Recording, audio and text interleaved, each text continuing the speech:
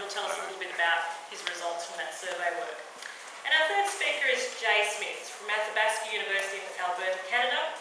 He's an expert on transnational social movements and social justice, and he's going to talk about the North American origins and a degree of domestic political support for the Occupy movement, and place it into a historical context. So we'll start off with Mark.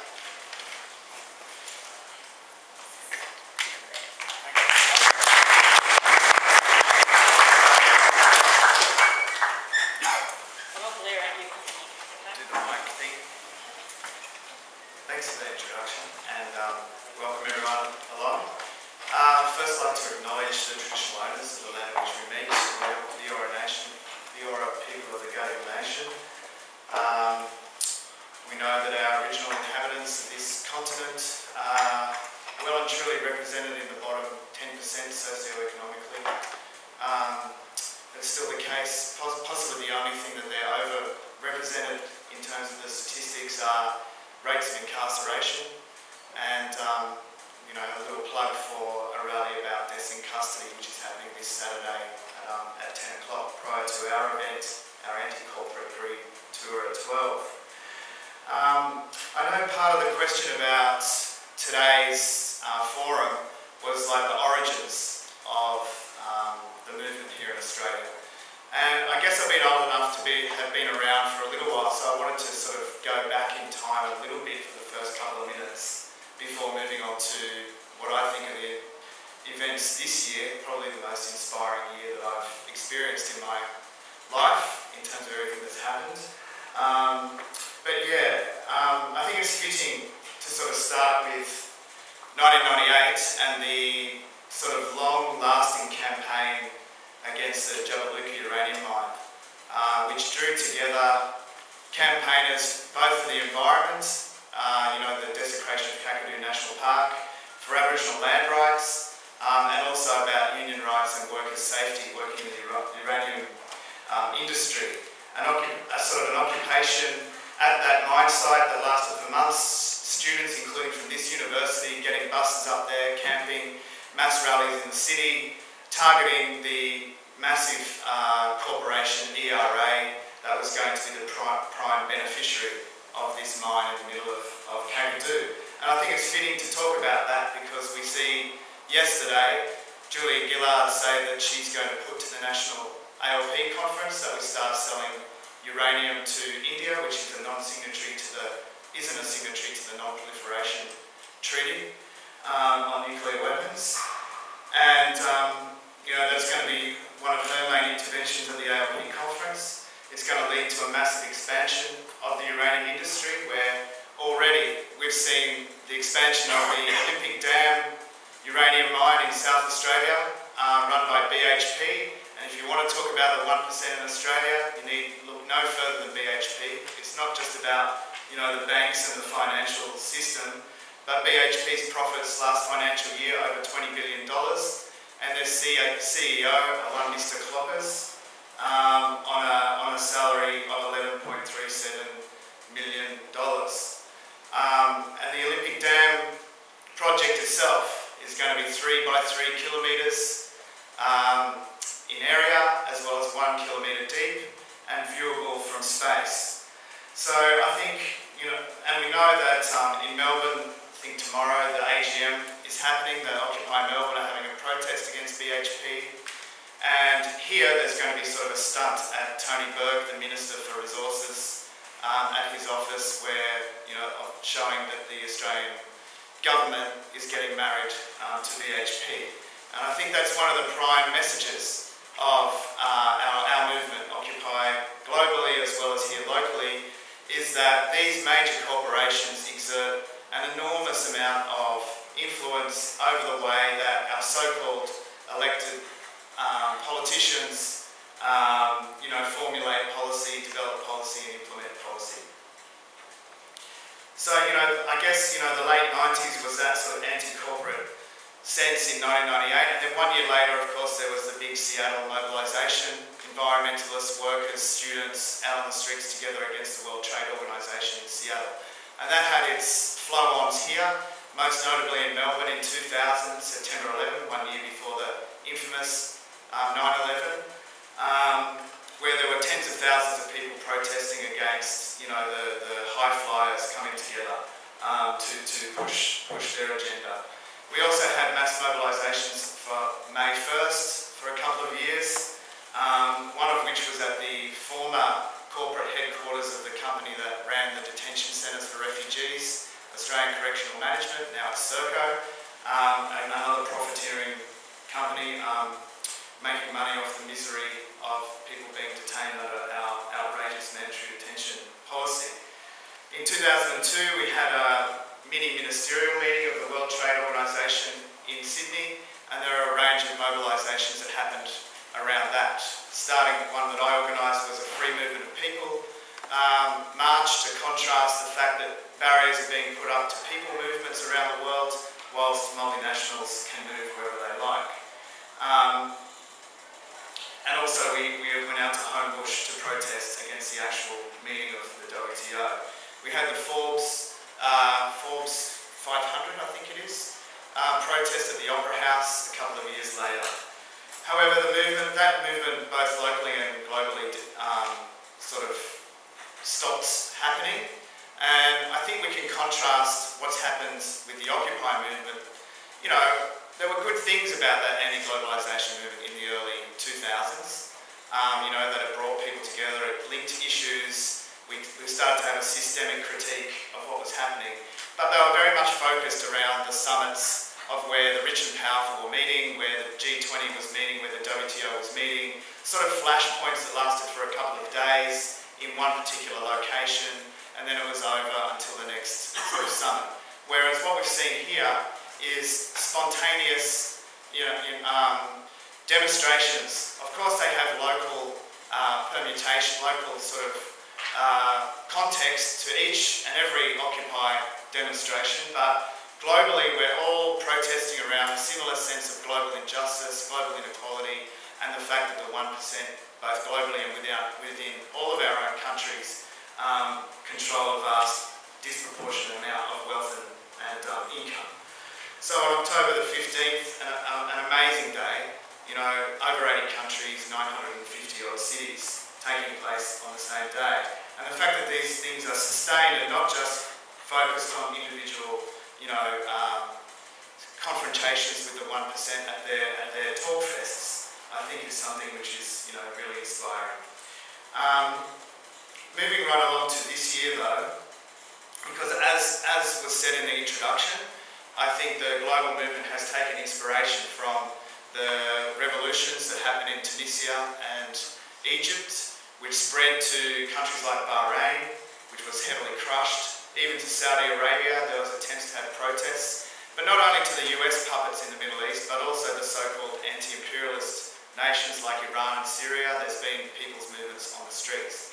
And we've been told since, you know, the book Clash of Civilizations came out that, you know, we in the civilised democratic West would counterpose to the sort of Arab masses incapable of forming democracy on their own part. They're only capable of democracy if we invade countries like Iraq and Afghanistan, yet they've taught us a very strong lesson in what it means to stand up for more democracy. I mean, I was interviewed by the Australian a couple of weeks ago, and the angle they wanted to run was to try and discredit the sort of connection between the movements in the West and the Arab Spring. And what I tried to say was, you know, obviously the local conditions are different. You know, we don't have a Mubarak, we don't have Ben Ali, we don't have Gaddafi. However, in all situations, what we're fighting for is while they're fighting for any semblance of democracy, we're fighting for a deeper democracy rather than this sham thing that we have, where we elect an alternate, you know, government that still rules for the 1%. And in contrast, they just picked a couple of random students from Libya to say, you know, how dare they compare. But I think it's important for us to actually draw the connections and draw the fact that it is international. And Hagar was just telling me that apparently 20 people from Occupy Wall Street are going to Egypt for the elections to observe and participate in some of the rallies that are going to be happening. So it again reasserts that sort of global connection that we do have. It may be manifested differently in every nation, but it is a global movement. And obviously obviously the movement that sprung up in Spain from May 15th, where squares were occupied across the nation, particularly in Madrid and Barcelona, but also in many other nations, was a major source of inspiration, I think, for us. My partner went to Spain in June, July, and participated in some of the rallies, one of the rallies in her hometown, Zaragoza, but also in Madrid,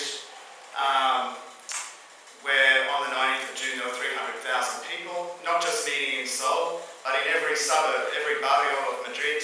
There were marches started, and then they'd march in together, converge, and just get bigger and bigger till they got to the middle. And I think that's something that we should aspire to. I know here at Sydney Uni there was a visiting academic, visiting postgraduate student called Ramon, who I met while he was here, and he gave a talk here about the Indignados movement at Sydney Uni a few months ago. And, you know, over a beer with him, he was saying that they're going to very soon put a call out for October the 15th to be a global day of action. 3 minutes? Okay. So, you know, there were attempts to try and start with this sort of Spanish community in Sydney. You know, what we thought would be a modest, you know, protest in solidarity with the movement in Spain. But then, of course, Wall Street came onto the scene, other Facebook groups were set up. We contacted the organisers of the other Facebook groups, we came together, organising meetings, and on October 15th we had 1,500 people. 8 days in Martin Place. You know, we were evicted after 8 days of inspiration, and that was obviously a blow to us, but in some ways it made us more mobile to get around, to do the sort of outreach stuff that we had to do rather than always looking over our shoulders about when the cops would eject us. And I think, you know, the slogan that Wall Street's taken up since they were thrown out, you know, overnight, of you cannot evict an idea whose time has come, is something which I think we were kind of saying when we were booted out of Martin Place, and I think it's something that's highly relevant. Whether or not we have permanent occupation spaces, this idea is incredibly powerful, incredibly dynamic, incredibly determined movement, and it's not going to go away in any sense. You know, we are a diverse mob. We all come from, you know, different sort of political backgrounds. We've had different priorities in terms of what we've campaigned about in the past. I personally am involved in a socialist organisation, involved in refugee campaigning. And, you know, there are sometimes some differences and some tensions about decision-making processes. Should we have absolute consensus? Should we strive for consensus? But if we can't reach it, have some kind of, you know, 2/3 or 3/4 majority to make our decisions. However, despite some of those disagreements, I think we have achieved a lot in a very small space of time. And, you know, if the movement isn't going to go away, we've got a number of events. Some leaflets were handed out on the way in about both this Saturday and next Tuesday. And I'm sure we're going to be responding to the global call for another international day of action. I know it's been endorsed by London, I think Spain and a few other places already for the 10th of December. Then the 17th of December is the anniversary of the guy in Tunisia who set himself on fire, that triggered the whole thing. And then we've got the anniversaries of Egypt next January and everything. So, you know, there's no sign at all that this movement is going to go away. And if there are people here who are new, who haven't been involved already, I can see a lot of familiar faces here, but also some unfamiliar faces, and come and talk to us about how you can get involved, how you can support the movement, and how we can broaden our support and our reach. So I'll wind up there. Thanks.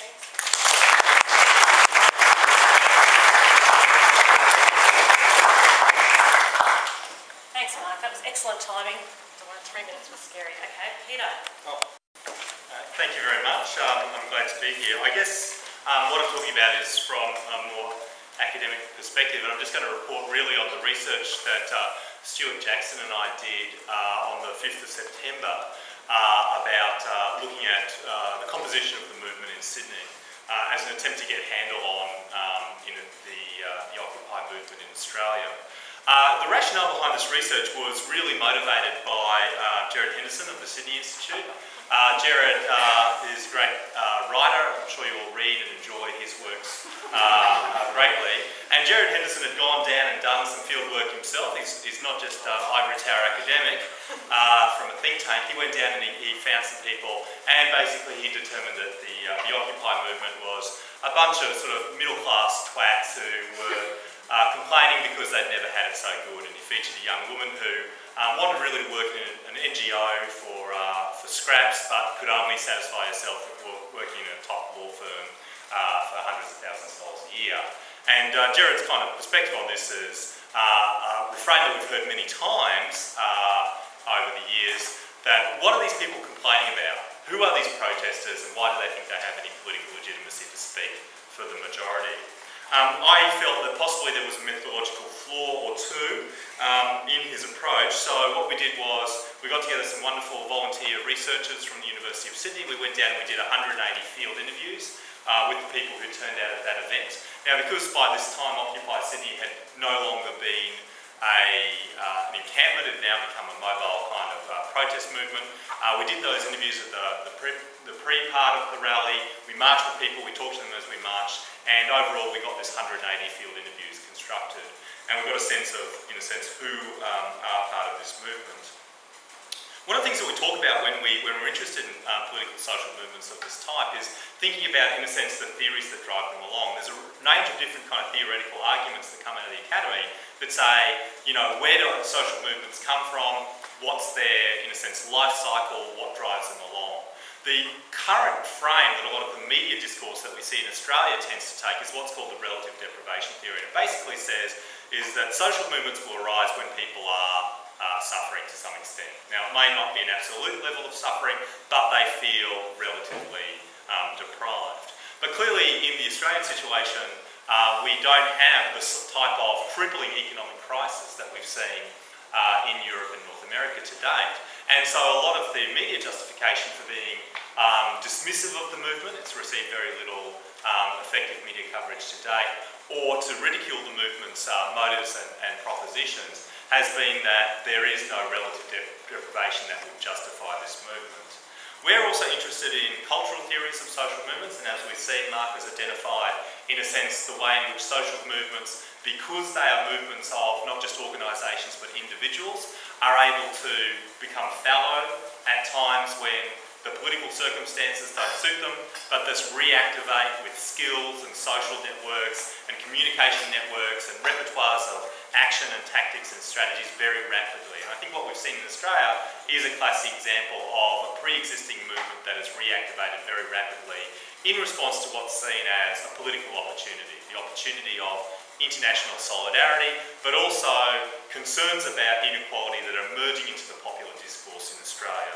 Australia likes to tell lots of lies about itself as a nation, about our mateship and our easygoing character and our egalitarian society. And when we push these stories that we tell about ourselves, we often find that the basis is not as true as we'd like to think they are. And obviously a social movement like Occupy in Australia has a chance to reframe the popular discourse about who we are. And when you do that, you recreate the measures against which success out of the political system is determined.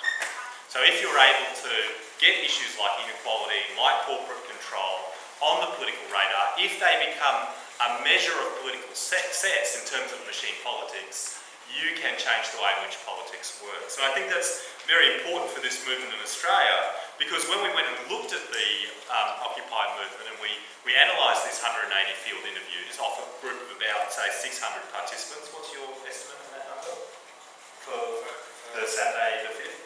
The 5th I'd say 1,500. 1,500? We're saying 600. Police said 400. The AOP said 200.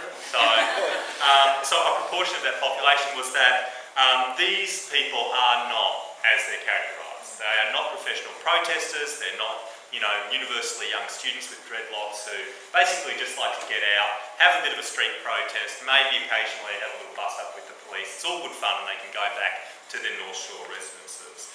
The participants at the Occupy rally themselves, they were much older on average. They were on average 39 years of age. The youngest person we talked to was 14, the oldest was 63. 83. 83, sorry. So they were spread across quite a broad range of people.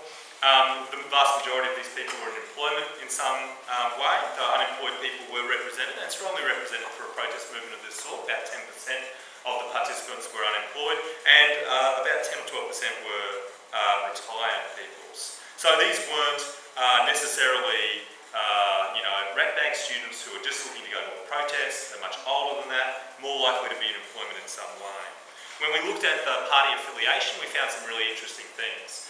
Unsurprisingly, for a group like Occupy, which expresses significant scepticism about the capacity of institutional politics, party politics, institutional legislative politics, to deliver the sort of social justice it's looking for, unsurprisingly, the majority of these participants were not aligned to any political party. So when asked whether they associate with a political party, over 40% of them identified they had no political party alignment.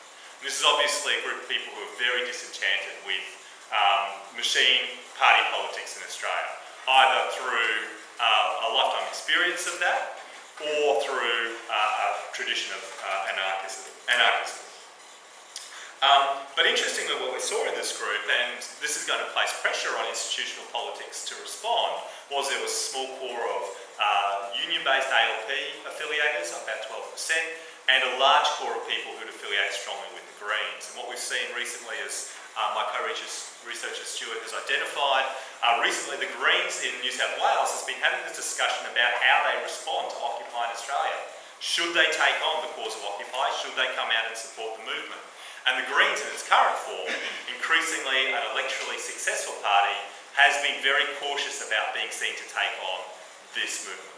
But more than a third of the people at that rally there were Greens identifiers. So even if the party itself is unwilling to take on the Occupy banner and affiliate with Occupy in some way, then they have to recognise that their support base is out there. And the Greens' problem is, of course, as they see electoral success, they are encouraged to pull towards the centre of politics. That is undermining their support base to some degree. The other major grouping were obviously people of socialist or communist background, but they were the smaller kind of group. Overall, what we have here are a group of people who have very low regard for institutional politics, politicians, political parties, the political system, to deliver a political outcome. Unlike the average Australian, who is very cynical about politicians and journalists and professionals of all sorts, this group's also very sceptical about the capacity of the Australian democratic system to deliver real change. So if you ask the average Australian on the street, you say, well, what do you think of politicians? They say, well, I hate those scum, right? And then you say, well, what do you think of democracy? They say, well, democracy is great, Australian democracy is the best democracy in the world. The Occupy people in Australia are not like that. They both hate politicians and they do not see any solutions coming out of the existing democratic system. And this is where I think the media has had trouble dealing with Occupy because of the political culture of Australia. Australia tends to have a political culture based on the political foundations of this nation as a colony, as a penal colony, as an institutionally oriented system where the government was very significant in the lives of most people throughout their life, of expecting that politics resolves itself through institutional structures. And when media people ask Occupy participants, what policy do you want to see the government do?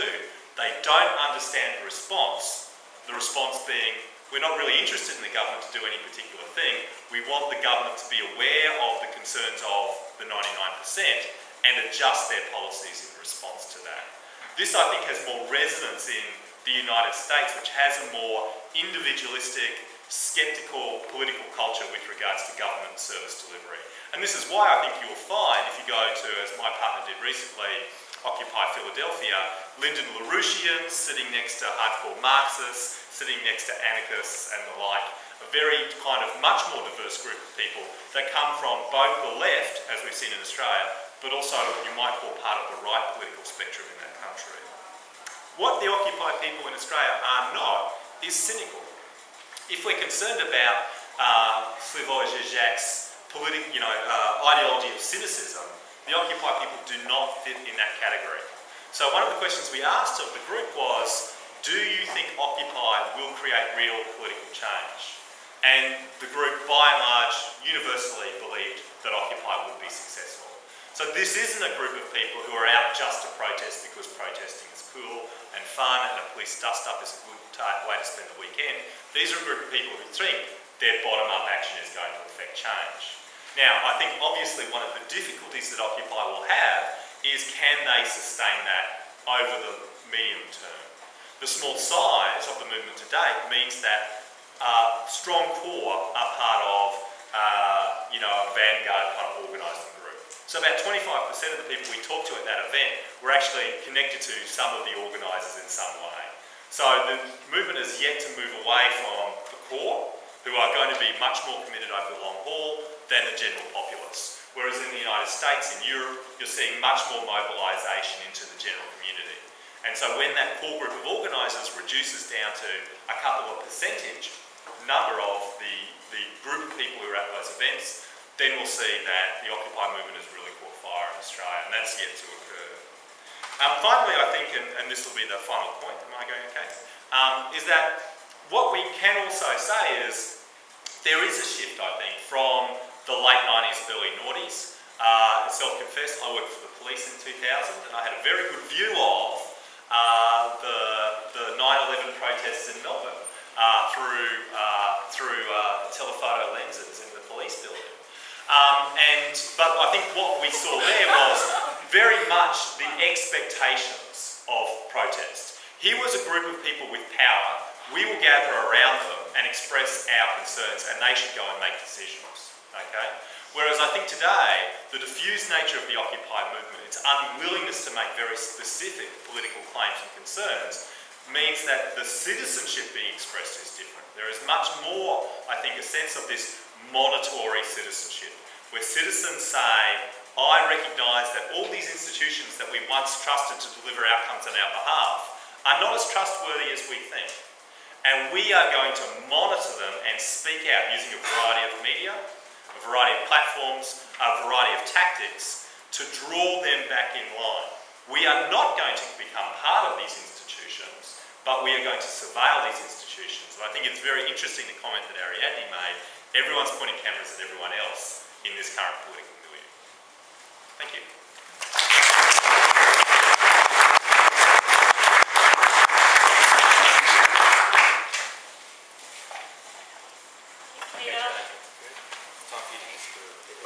The third speaker is Jay, who's going to put it more in a broader context.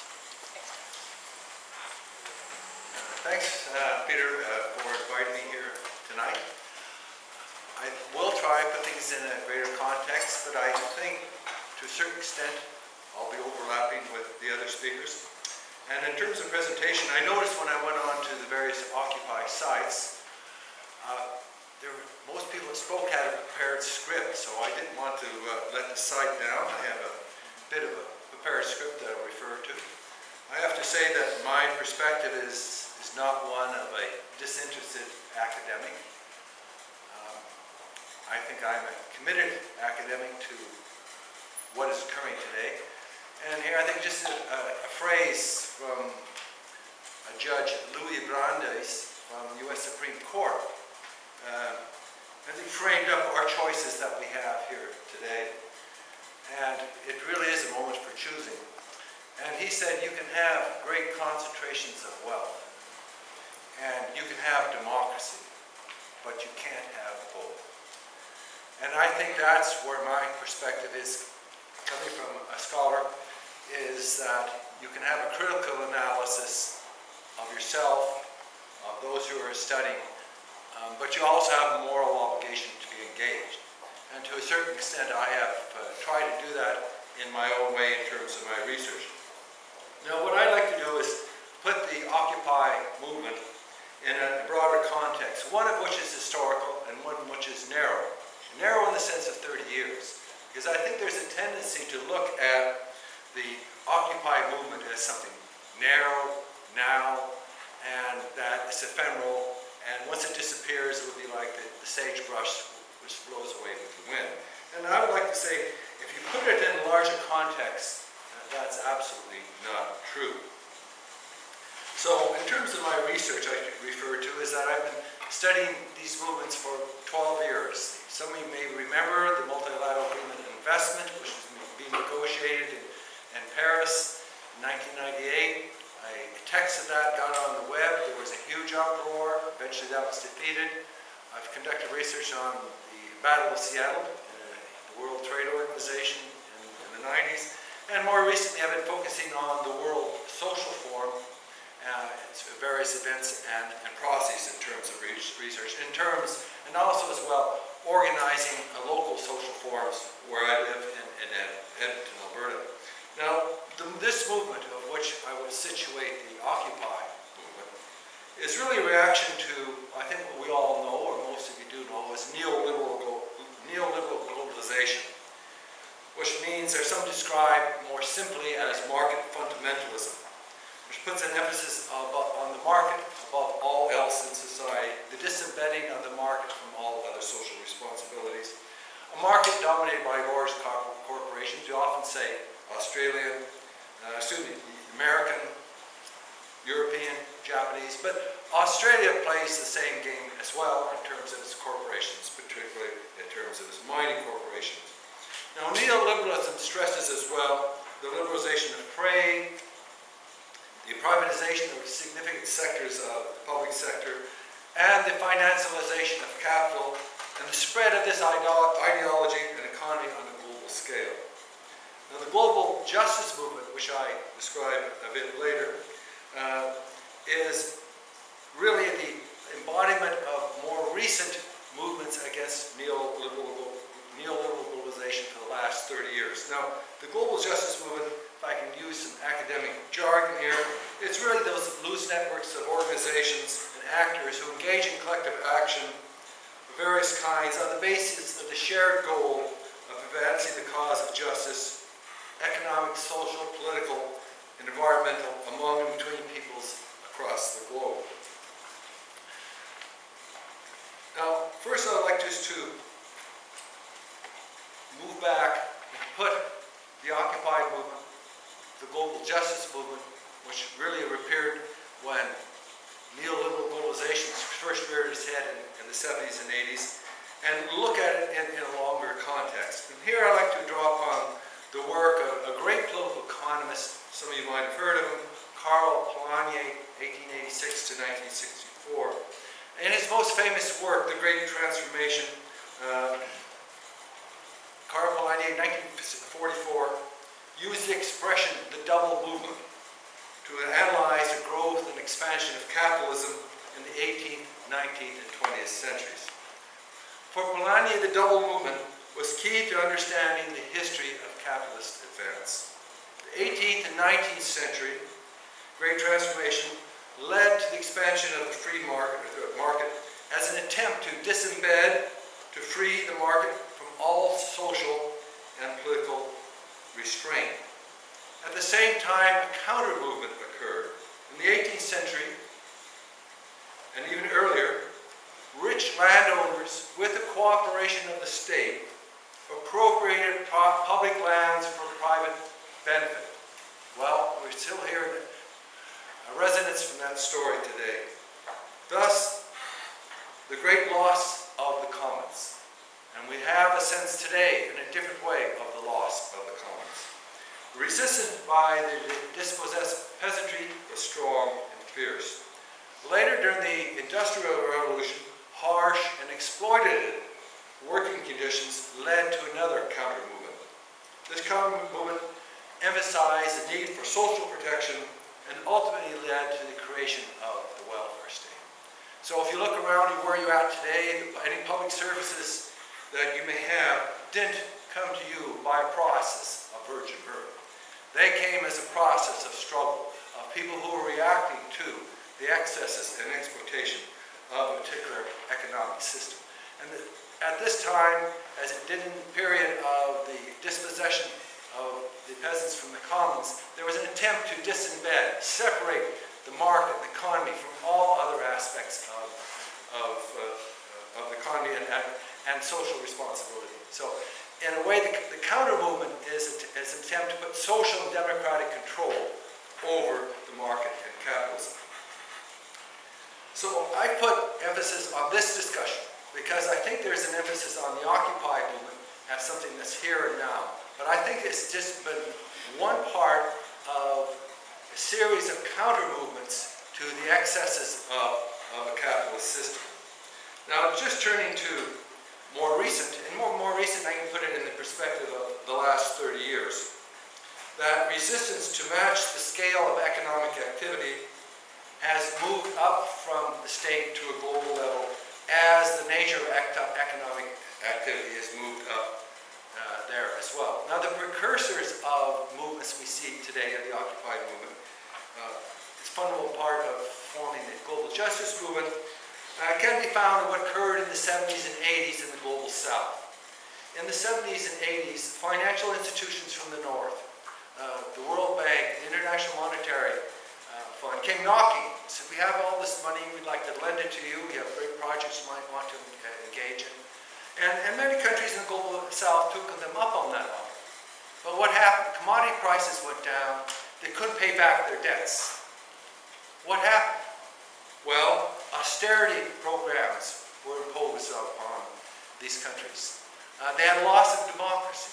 The people themselves were made, through the countries, had to repay these debts. So this is a precursor of what you see in Greece today. You start in the global south, it spread to Greece. Each time those not affected say, well, these people can't run their lives, they can't organize themselves. But you can see the nature of the changes of the concentric circle. First the global south, then Southern Europe, but then there's something in the center. The tide is moving inwards, in other words. So, following the reaction to this, I should say, was a series of IMF riots. So, again, these occurred in the global south. There wasn't that much coverage, but there was a strong reaction, counter-movement to what was occurring. And there are a series of markers I just want to briefly refer to in terms of the formation, I think, in the creation of the creation of the culture of the current Occupy movement. And the first is that of the Zapatista uprising in 1994. The Zapatista uprising occurred upon the signing of the North American Free Trade Agreement. The Zapatistas feared, and these were the Indians of Chiapas in southern Mexico, that with the signing of this free trade agreement, that heavily subsidized U.S. corn, inferior corn, yellow corn, would saturate the Mexican market, and they would drive out their good white corn, and many of them would be dispossessed. In fact, this, to a large extent, has come true. The American subsidization of corn really made it such that the Mexicans cannot compete. But the Chiapas, the Zapatistas, had a foreboding, an inkling this was going to occur. So there was a counter-movement, you might say, by the Zapatistas. And from the Zapatistas have come, I think, a culture that has been very formative on many other movements. And just, there's a saying, an adage of the Zapatistas: one no, many yeses. Meaning, in fact, there's not a single answer to the alternative of economic globalization. That, as Commandante Marco said, we could have one world with room for many worlds. That is, to replace the homogeneity of the market and neoliberalism, we didn't need the homogeneity of another system. We were entitled to pursue different paths. And Zapatistas put an emphasis on the notion of encuentros, meetings, where these issues would be debated. And in here you see the seeds of the culture that's given birth to the Occupy movement and its emphasis on the General Assemblies. And then in Seattle, a very important marker, you had the Battle of Seattle, where tens of thousands of workers, environmentalists, and teachers met to protest the activity of the World Trade Organization, which had as an institution of global governance responsibility for implementation of the neoliberal agenda. And what occurred in Seattle was there were massive protests for which the police were not prepared. There was an overreaction. There was considerable chaos in the streets. Many people were arrested, but only 2 people were formally charged and convicted, and those were the police. And it's been mentioned today about the role of the police, and I think this is very important in these movements, because there's a darker side to it. These movements are followed and tracked by the police.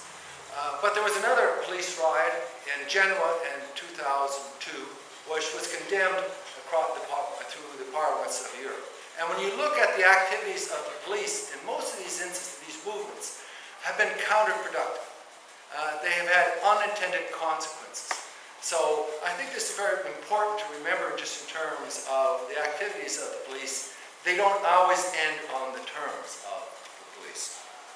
No, Seattle was not about protest. It was about discussion, about people together having meetings, making connections across the world. Australians were there and present.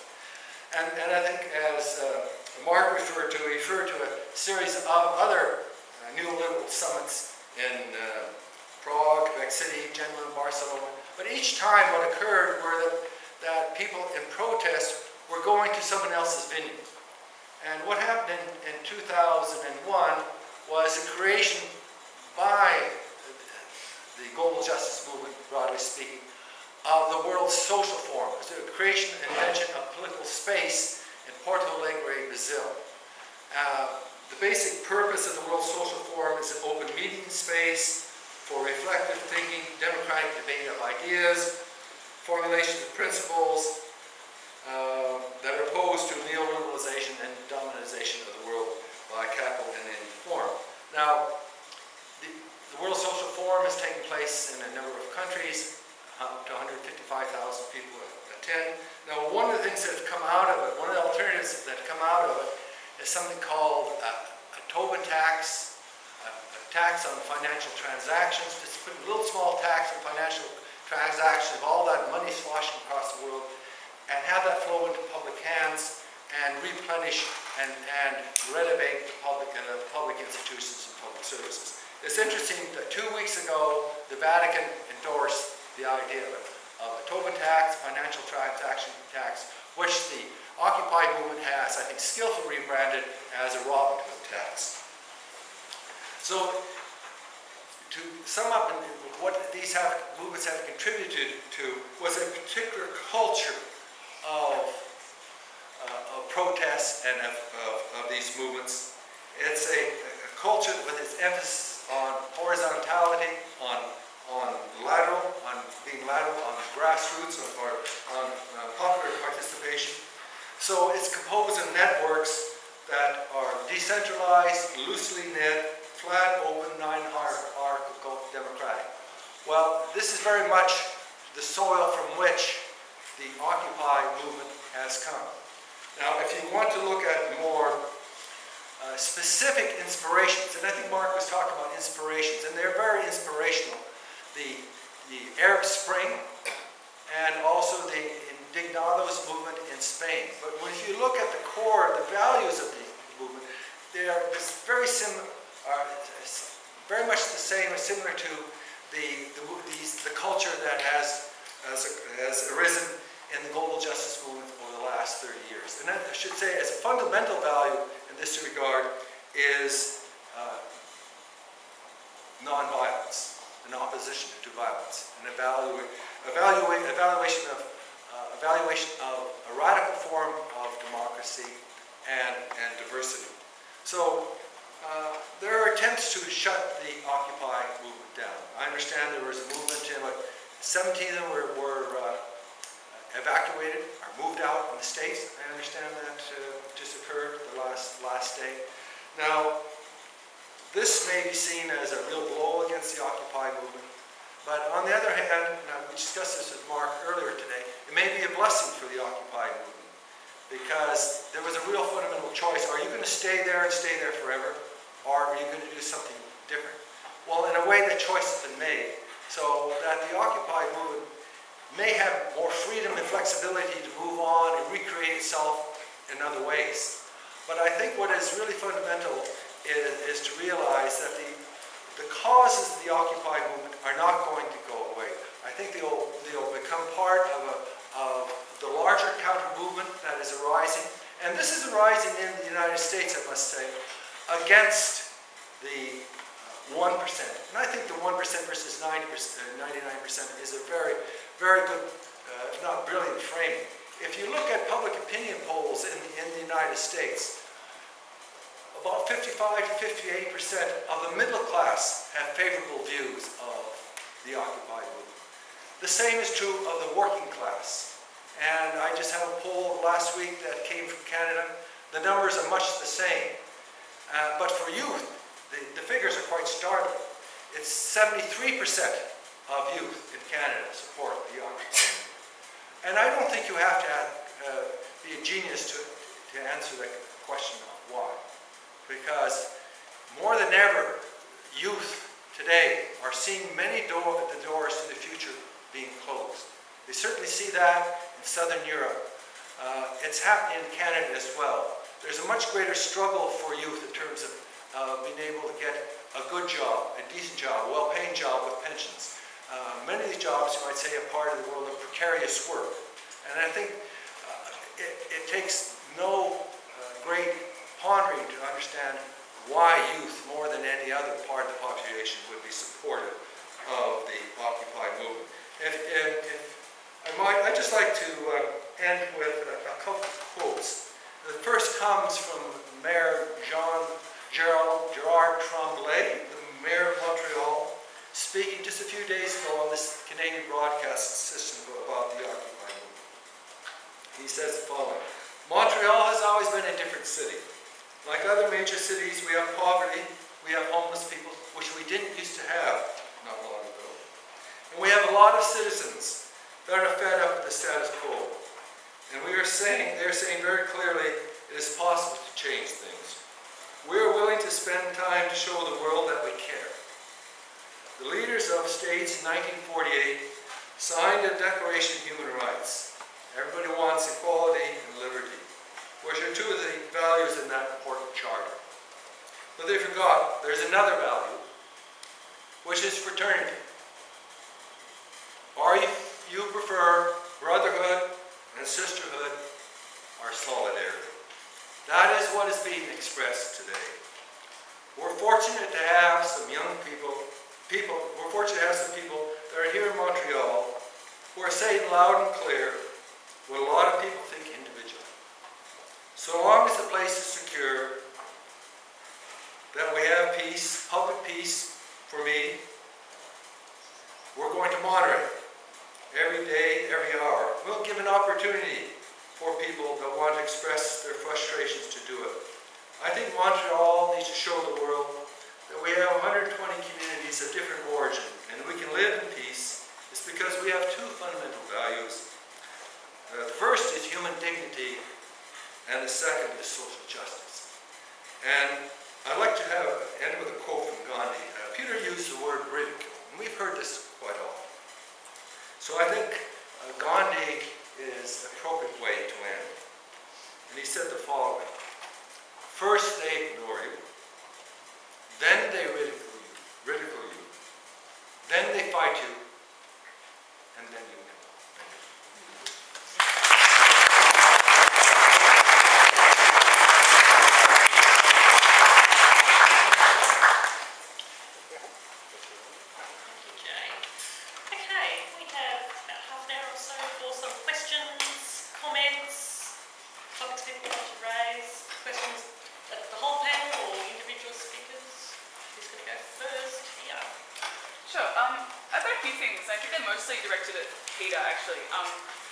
The first thing was that this idea actually was brought up by Ariadne in the introduction, that the Sydney Occupy or the Australian Occupies have been short-lived. And I think this perception comes from the idea that, like, the first eviction, the eviction of the first occupation happened after 8 days, and that, like, last Saturday we didn't, like, reoccupy in Hyde Park, but maybe you're not aware that, like, today's actually the 9th day of the reoccupation of Martin Place. Like, I was there last night with over 20 other people. Along with that, we've had like a lot of other big events. Last weekend on Saturday, we had a free school in Hyde Park where there were 6 different workshops held and almost 100 people attended. Tomorrow we start attending court for people's court dates. Like there's a whole lot of events going on. So I think the idea that it's short-lived, like yesterday was the month-long anniversary, so this is definitely a misperception. The second one, this is to do with the survey. My next 2 questions to do with the survey. In the survey, and I did it with someone, and you use the word organisers. And in my view, and a lot of other people I think at Occupy, like the use of the term organisers doesn't really describe what people do or how people see themselves. And I said this to the person when they were taking the survey, and they said to me that quite a few other people had echoed this view and said that they don't see themselves as organisers, they see themselves as participants. We've talked about some general assemblies in between each other, and the only way I think we'd use the word organisers is to say everyone's organiser. Like anyone who turned up that Saturday, anyone who turns up at all is an organiser of Occupy Sydney. I think that's a reflection of like our collective decision-making process where we use consensus so everyone does have an equal stake in the process. So my first question is about whether the academic discourse around social movements has the language or the frameworks to understand what Occupy is doing. Seeing as like in the same way as the media, like some of the research is coming out, some of the comments from academics have, I think, quite misrepresented what the structures and what Occupy is actually about, specifically in Sydney but also internationally. My second question is about the demographic results. And I was really surprised by a lot of things you said, like partly about the age thing, but mostly about the large presence of Greens and ALP members, which I personally haven't experienced when I've been speaking to a lot of the people at Occupy over my involvement there. And I think this is distortion maybe in the demographics. It's probably because of the day and the event that the survey was taken at. Like, and I think if you've taken a survey or like done a survey at 2 a.m. perhaps the next morning when we're at Hyde Park dealing with police, or if you've done a survey at Free School or at any of the general assemblies that continue to happen 3 times a week, then you get a very different view of like who's in Occupy and what and those demographic results. So my second question is, are you going to do more research to perhaps correct that distortion or continue to like learn more about Occupy, like as it continues to evolve? Will there be more research and will they be done at a range of different events and not just at those sort of rallies? Yeah, okay, that's good. Well, I guess there's 4 points I'd probably address there, and I don't disagree necessarily with them. The first is, yeah, I mean, short-lived is not the term. I mean, there have been encampments that have been short-lived at times and broken up. I don't think that's necessarily problematic, and I haven't implied that the movement's been broken up. I think actually the repertoire switching from encampments to building occupations is a better one, because in a sense, one of the difficulties that Occupy in Australia has is talking about inequality. Now, when I the very first time, it's obviously a video something uploaded. We'll still add in a second. This is almost over. The very first time I went to the United States, I got off the plane, I got in the taxi, I got downtown, this was in San Francisco, and I got out of the taxi and the first thing I saw was a disabled veteran sleeping on the street in his wheelchair, right? So in the United States, when you talk about inequality, right, people live with that sort of thing. In Australia, we have inequality. We also have homelessness and these sort of things. But in Sydney, shifting from the encampments to the building occupations is a way to draw those issues back to something that's very tangible. Housing, it's been a debate that's been going on. So I don't see, in a sense, the short-lived nature of some of the encampments as problematic. And this is obviously part of a broader movement. The organisers thing, I think that's a really good point. It's hard to find language for that, obviously. We asked, are you part of a group that has organised this event today in our survey instrument? Obviously, because at that point, Occupy was not camped, we were looking to do interviews on the street. I think that feeds into your next question, which is about research. To be honest, it's very difficult to do research on things that happen very quickly in academia, because I should write a grant application and apply for ethics approval and get some peer review done. So if you guys could just keep going for a year, that's very well done. But I think the point you make about can the academy deal with it, I think Jay would agree that the notion of mostly network-based social movements, the academy has a literature on. Okay, the repertoire switching, we have a literature on that. I think the interesting things are, in a sense, the media use stuff, the notion of citizenship, we're talking about these. But you guys behave and we'll look at it, and if there's something new under the sun, we'll respond with a new theory. That's usually the way it works. Except for Jay, who's obviously an activist, so he'll come up with new theory and then you guys will pick it up. In terms of the distortion, obviously I think there's difference between the core group and all the people at that event. We certainly know through that faulty question of are you part of an organising group, possibly we can cite that out, and certainly, yeah, we think that some of those people will disappear. ALP members were only about 12% though. The biggest group were people who didn't identify with any political party at all, that's over 40%. The second were Greens. And this is not members, obviously this is identifiers. The vast majority of people in Australia, unlike in the United States and Canada, are not members of political parties to begin with. So those questions are very difficult, but for hit and run research, I think we did okay. But we're definitely going to write all of these comments into our research limitations. I'd just like to add one comment, if I may. There is a generation of scholars, younger scholars, who are very much participants in the movement. I mean, serious, committed. I know many of them. They're engaged. And so there's a sense of perspective from the inside, ethnographic research, participant observation. It's not a perfect answer, but it is, I think, a very good complement for research that is survey research, which is very valuable. But I think you also have to have the perspective of those who are engaged and part of it as well, and being critical as well. So I think that's one other way that you could perhaps cross that bridge into a different perspective on the movement.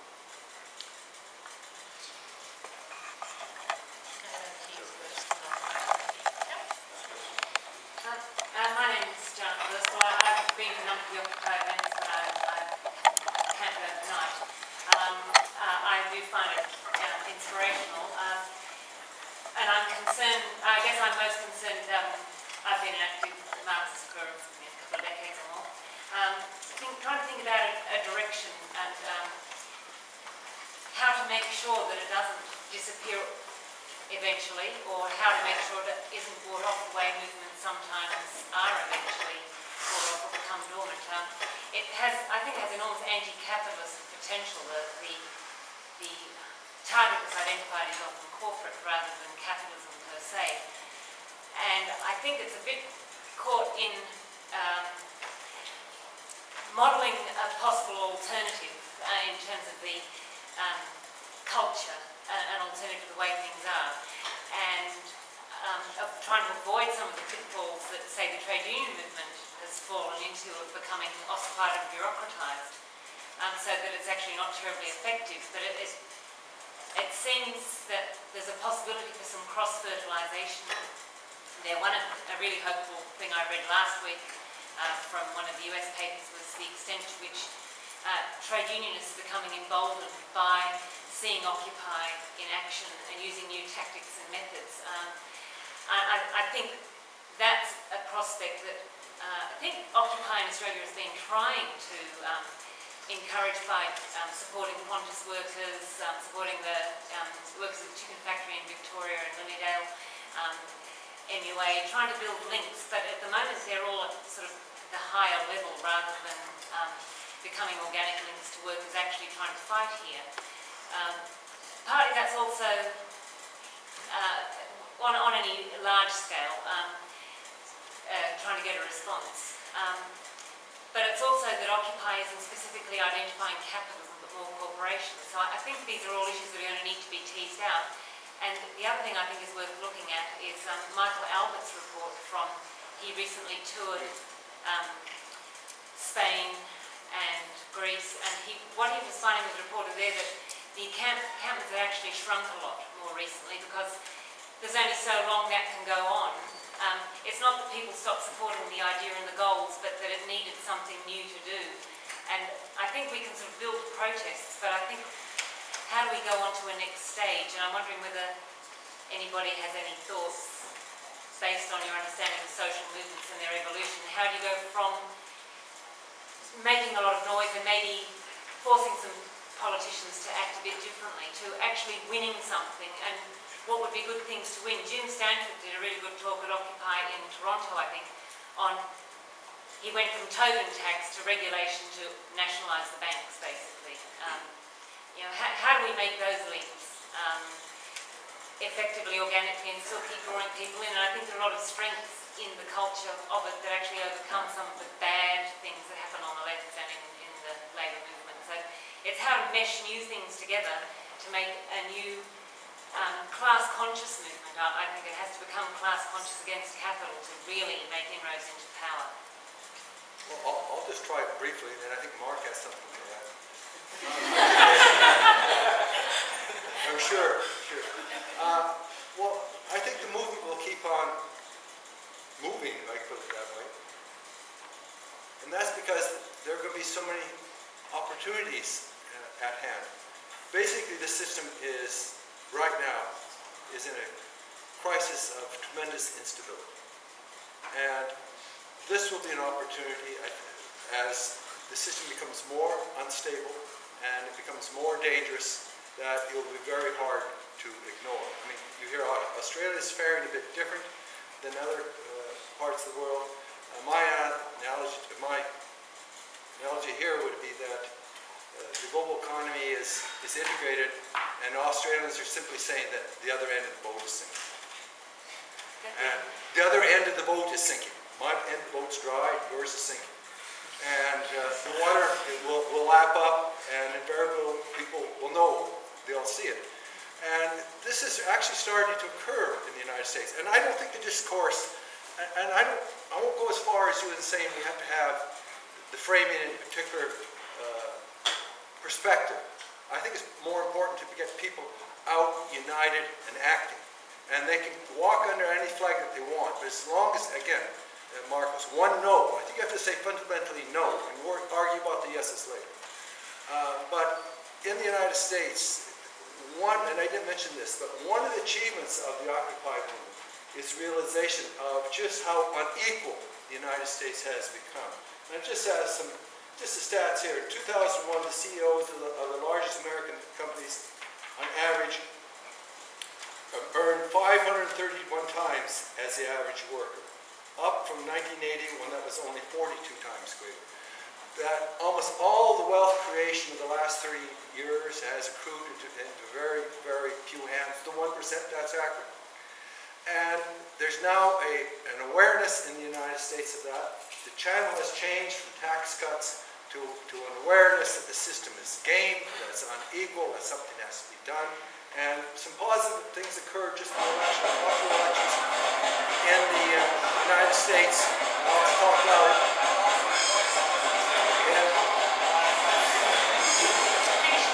And 2 weeks ago, workers in the state of Ohio, many other social movements got together to defeat a very harsh piece of legislation which stripped workers of the right to organize.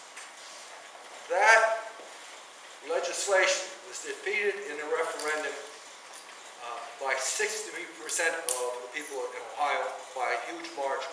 And state after state after state where the conservative right wing had overreached with regard to women, whether the right to vote, whether for gays and for lesbians, for a host of other targets of the right.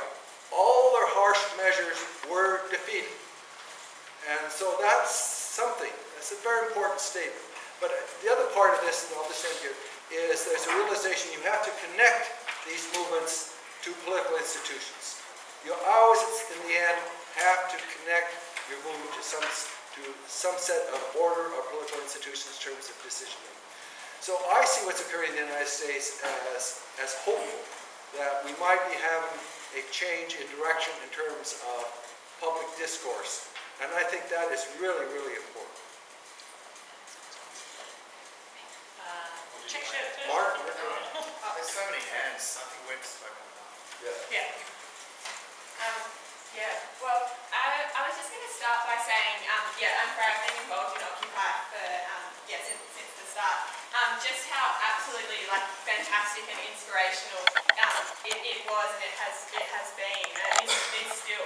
I've been involved in different political campaigns for a few years, but just I've never been, in a space, I think, like that first General Assembly where, you know, to have 1,000 people sitting there talking about, you know, just, you know, generally what is going on in the world, how is it that there's so much scarcity amidst so much abundance, why is the world, you know, more unequal than it ever has been before, like why is this sort of inequality in Australia, and really drawing inspiration, I think, from the change, from the movements in the Arab world and in Europe about that actually we can come together and we can say something about this, and that was so inspirational. I think that was really captured in the first night where, you know, a good few hundred people like stood up to the police and said, actually we're going to stay here, we're going to stand our ground, we're going to make our point, we're going to make sure that it's heard. But I do think that this is a really fantastic discussion and like an opportunity to have a discussion about where to for the movement now, because I do think it is facing, I think, some difficult questions. I think it is true that, and it's important to acknowledge that the situation in Australia is different to where the movements have sprung up in a massive way. You know, there's not the 45% youth unemployment that there is in Spain that are going to see, you know, many youth like flooding into the squares and making it a really, really strong occupation. But I also think in saying that like it's important to realize, I think that there are some things that we can still do in Australia, that we can still, like, I think, capture the enormous sentiment. The fact that the second rally was actually bigger than the first, I was surprised at, and I think we can actually draw confidence from, like, that there is still, you know, potential to engage with political issues around Australia. But I guess I sort of agree with what the last speaker over here said, that I think it's very important to not see like the square, like the occupation, in and of itself as the answer, but rather the occupation as part of what we are doing, like, and connecting the radicalism, I think, of the occupation that exists in Martin Place with the struggles that are actually people are involved in Australia, whether it's the struggle of, you know, public sector workers at the moment against barrier of barrel, whether it's the struggle against the scapegoating of refugees, the struggle for action on climate change. We want, you know, the radicalism and Occupy, I think, to connect them and to push them and pull them forward, and that, I think, will be the real strength. And so I guess I sort of disagree a little bit, Emma, I think, with what you were saying towards the end. Like, I don't think what we want to do is, there's the hardcore of Occupy and then there's the Labor and the Green supporters over here. Like, I actually think, like, the Labor and Green supporters, they are part of the 99%. They, you know, have an interest in connecting with us and connecting with what we're doing in the square. And so I think that, we want to continue to use that radicalism, but absolutely, like, connect it with the day-to-day struggles that people are facing at the moment in Australia. Thank you. There's a comment, because I want to say in a non-patronising tone. Sorry. Okay, so orange shirt. Oh, that's me. Yeah. So I just wanted to say thank you for the research that you did conduct. Myself and my two housemates here were three people who did get interviewed, and we do identify maybe or have voted for the Greens or the Labor in the past. You might actually be surprised This is a safe space. just how many Labor and Greens people there are actually in Occupy Megaton. Possibly, I think for me, the number one question that I get that seems to drive the apathy and frustration of people who do not want to be involved or seem to just want to try and argue you out of existence is, why do you need to occupy a space, and why is that important at all? And that seems to be like the number one thing that I come up against, and one of the hardest things to articulate without people actually being there and being present in occupying a space. So I always try to say you have to come at it in a sense of participation rather than observation to be able to get anything out of it. But that's the number one challenge for me. Yeah, I mean, one of the interesting things from those interviews was there was a small group of people who were actually motivated by police overreactions in the past, and the issue had become one of democratic participation. So in a sense, they've got the bigger narrative there, and I think Jay's right in that the police over response that we saw first in Melbourne and in Sydney is not going to be effective, I think. It won't be the police that suppress this in Australia. Oh, that's true. Yeah. Blacktop? Yeah, hi there. I've got a question about the potential longevity and general support of the Occupy movement here in Sydney and in Australia in general. I have a friend who's a law student, an Indigenous law student in Sydney, and she took issue with the name Occupy Sydney because she said that Sydney's been occupied for more than 200 years. And I mean, I've been reading a bit about something called the decolonial term in Latin America, which basically says that all of the state and corporate power structures in the modern world are inherently and inextricably tied to colonialism. And that's certainly the case in Australia. And I'm wondering if the support for the Occupy Sydney or Melbourne or whatever movement in Australia might be stymied a little bit by the general lack of comfort, I think, that the socially aware segment of the Australian population feel by the fact that they kind of also are, their entire existence in this country is predicated on old colonial structures. So I'm wondering how much of a problem that might be. I mean, to paraphrase Bill Hicks, it's the message generally is go back to sleep Australia, where free to do as we tell you. You're free to do as we tell you. And I'm wondering if that's going to be a problem in catalysing support, that sense of post-colonial guilt. I don't know. I think the terminology occupy, many of us involved, many of us as participants, but are all too conscious of the connotations of occupy for the original inhabitants of Sydney and Australia. But I think the effort that we've put in to make sure that there are Aboriginal speakers on the platform of every demonstration that we've called, to sort of make the political link between, the fact that the government has had this Northern Territory intervention going on for 4 years, subjecting Aboriginal people to this income management and now trying to spread it to Bankstown, and then, again linking it up to the specific campaign like Freya was saying. In Bankstown there's a movement that unites the migrant resource centres, the Arab Council, as well as the local Aboriginal elders in opposition to this spreading of income management. So I think, whatever sort of surface concerns people might have about the term occupy, I think can be quite easily overridden by what we do in practice and what we show in terms of our practical solidarity with Aboriginal people.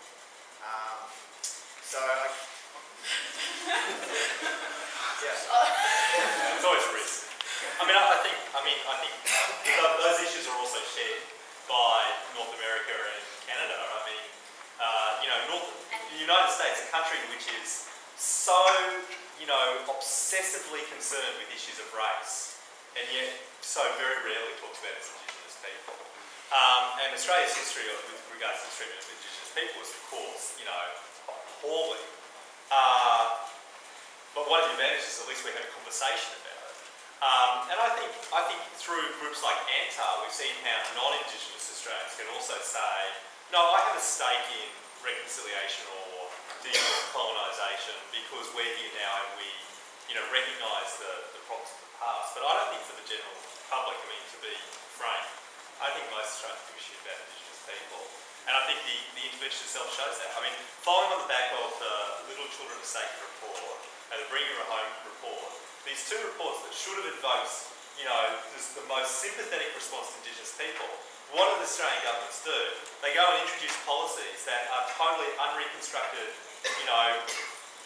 total replays of colonial era, paternalism. So even when we hear these stories, you have parliamentarians tearing at their hair and crying in Parliament how upset they are to find out about what governments have done in the past. And they turn around and their fucking response is, we're going to income manage you. And now they're talking about how if your kids don't show up to school, we'll cut your income altogether. Yeah, that's a brilliant fucking story.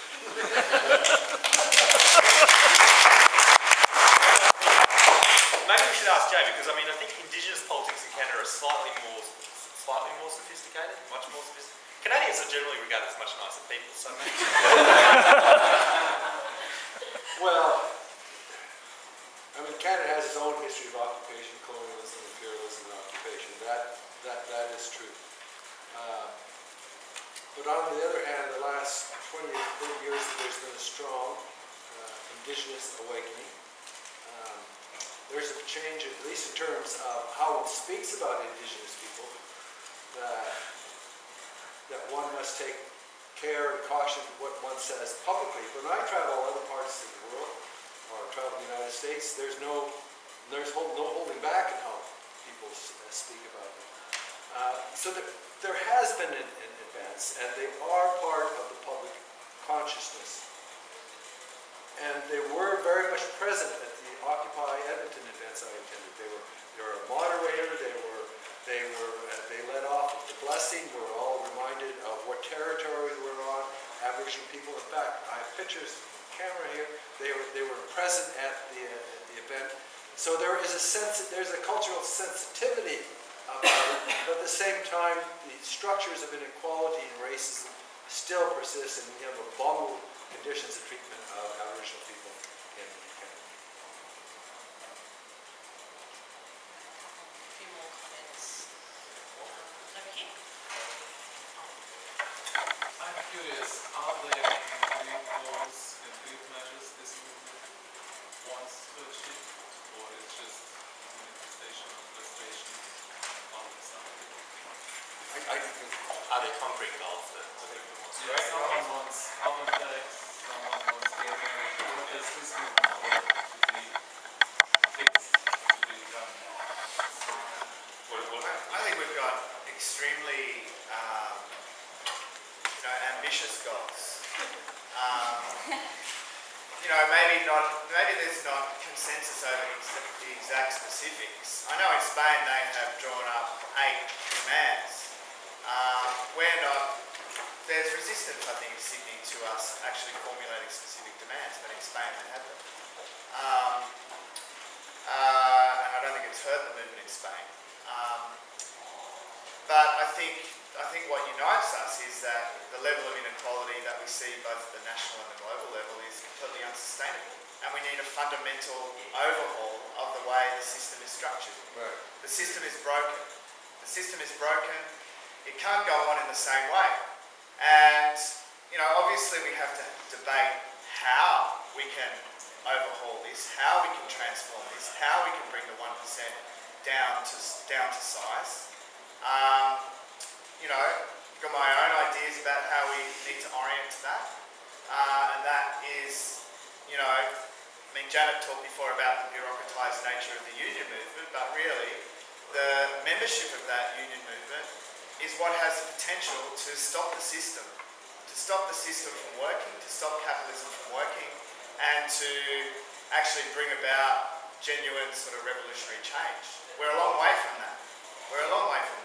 But, that's what I think we need to be trying to plant the seeds towards in what we do on a day-to-day basis, in how we relate to Qantas workers, in how we try and spread our connections with the Maritime Union to other unions. Like we've tried with the Teachers Union. We've got 4 or 5 local associations who've endorsed Occupy, but our own leadership are a bit cautious about wanting to associate with what they see as a bit of a rabble. So, there are challenges there, but, that's the direction in which, I personally think we need to go, and I'm not opposed at all to trying to articulate, the goals that we have and trying to concretise our sort of vision into stuff that really is relevant to the rest of the 99% in their day-to-day lives. I'm going to take one more question. It's a long time to sit on these uncomfortable wooden benches. So one more question and then we'll round up something. Yeah, that'll be you. I'm concerned, like a couple of people, about how it grows forward. Chomsky said in his address to the Occupy group in Boston, make sure you grow naturally before you try to take the system on. And the question is, what is the best way of doing that? One thing I think is really striking is that on the 30th of September, the New York group put forward a lot of claims. I think there were about 24 claims charging the corporations, which is sort of shortcut for capitalism because the general public understands corporations. They don't often know they're frightened of the word capitalism. You know, you have bankrupted our students with, you know, mega fees. You have foreclosed on our homes. You have, etc., etc., etc. And this very fine list of a lot of claims or charges, really, I felt could be used on the media. It could be used on flyers to give out next time there's a demonstration. You could even have an advertisement, a big page in the Herald, setting this out so that people really know how broad and sensible the agenda is. So I don't know what people think about that. Okay, I'm going to take final. I'll take that as a statement. You take it as a statement. Okay, tell us. Who are you pointing at? Damn, cool. Okay. All right. They were pointing names. I had lots of really serious questions, but since this is the last question, We got one. yes, sorry. In the survey you asked about how often people showered. I wondered what response you got to that question. No, we didn't ask So that. that was a different survey altogether. That was just like a statistics Sorry. That was a Meow Meow survey. Okay. So, It was battling surveys. We technically didn't do surveys, we did field interviews. Part of it was very structured, but we had open text areas too. But we didn't get that. What was the answer to you when I showered? It was actually Never shower. Never That's a powerful movement. 80% of us showered at least once a day, according to Meow Meow survey. Well, good for you. But can I say, environmentally, maybe you should think about showering friends. All right.